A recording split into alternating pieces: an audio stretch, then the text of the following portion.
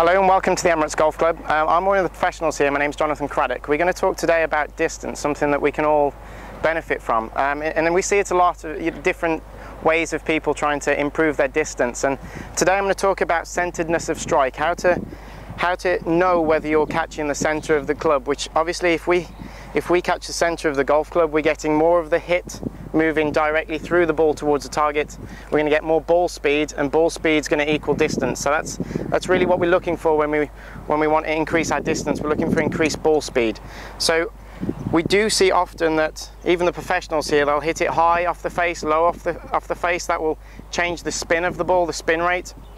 Catching it low will increase the spin rate, the backspin, which will mean more height into wind that can hurt us. If we hit it off the toe, for example, if I just push the toe here, you can see how the driver is deflecting. So it's actually taking some of the speed off the ball. So our ball speed is going to be reduced. So one way we can check this is we can just get some foot spray, and we can just spray the face really quickly. Oops, it's out the wind. And what this foot spray does is it just puts a little mist over the face. One thing I like to also do with the mist is I like to just get a tee. Using the center of the golf club here, we're just going to draw a line straight down. And I'll just draw a line also through the center of the club. So I've got a little cross on the face, and this will show me the center. And if I had a bit more time, I would have been a little bit more accurate with my drawing skills there.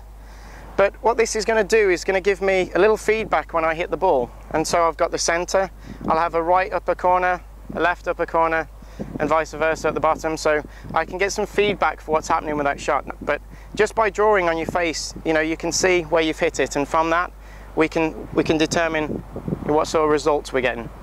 I'm just going to hit a shot for us here. See if I can catch it out the middle for you.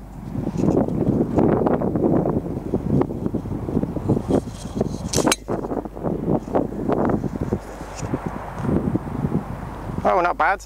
Okay, so if we can have a little zoom in on the face there, you can see that we've got it's even picked up the T mark for us, and then we've got the nice center hit on the, well, it's slightly above, but not bad.